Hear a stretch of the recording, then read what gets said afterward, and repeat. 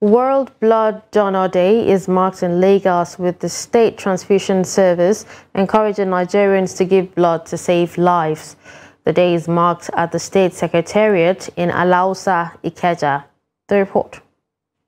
Despite the heavy downpour, people gathered to commemorate the 2023 World Donor Day with the theme, Give Blood, Give Plasma, Share Life, Share Often. Speaking to journalists at Alausa Secretariat, Lagos State Governor Babajide Sanwo-Olu, represented by Permanent Secretary of the State, Ministry of Health, Dr. Olusegun Ogboye, encouraged people to give blood and share life. The point is to encourage people to give blood.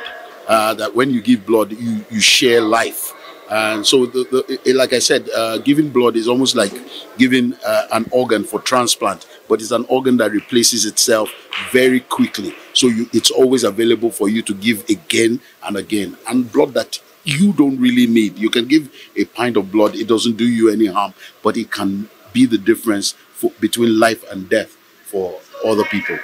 From the Lagos State University, Professor Dosunmu Adedoyin says that Nigerians should trust and have confidence and build a social support system whereby youths can come and donate voluntarily to those who are about to lose their lives. It's for those who are donating to try and donate like 2 times in a year regularly.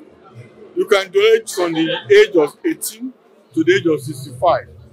As long as you don't have any other disease, you can always donate. And this will keep you fit because you know that in 3-4 months' time, you are going to donate again. You try to keep fit. You try to avoid infections because you want to qualify to give safe blood to save somebody else's life.